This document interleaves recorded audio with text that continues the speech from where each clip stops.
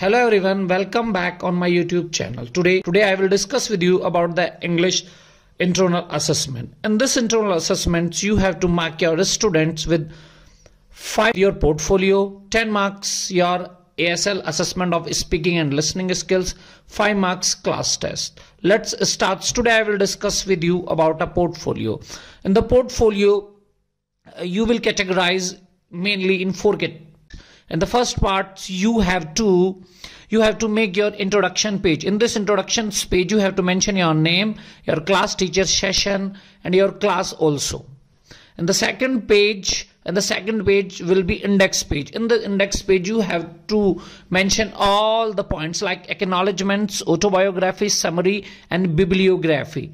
Now the next is acknowledgement. What is acknowledgement? Acknowledgement is an expression of a gratitude for assistant in creating an original work. We can say that acknowledgement is acknowledged to someone. It means the students are creating some things for a specific teacher or for a subject teacher. It's called acknowledgement. In the acknowledgement, you have to acknowledge to your English teacher or your any subject teacher if you are creating your portfolio. The next is autobiography. In the autobiography, you have to mention this. Firstly, I will discuss with you what is autobiography. The story of a person's life written by that person. Means you have to mention about yourself in the autobiography. You have to write something about yourself.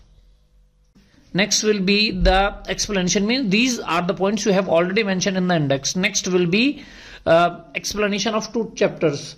Actually, this is the main way, or we can say that this is the task, or this is the ways to improve the creating skills of the student. So kindly give us two explanation of a specific chapter so that the students can learn on a specific chapter, or we can say that the students can write the explanation of 2 chapters so that the students can improve their writing skill. Any specific 2 chapters from a means you can take any 2 chapters from your literature's book. In the last, you have to include your bibliography. Bibliography is a source of information where you have gathered. Means you can mention you can mention your NCERT book, additional books, or you can also mention any reference resources where you are collecting the information.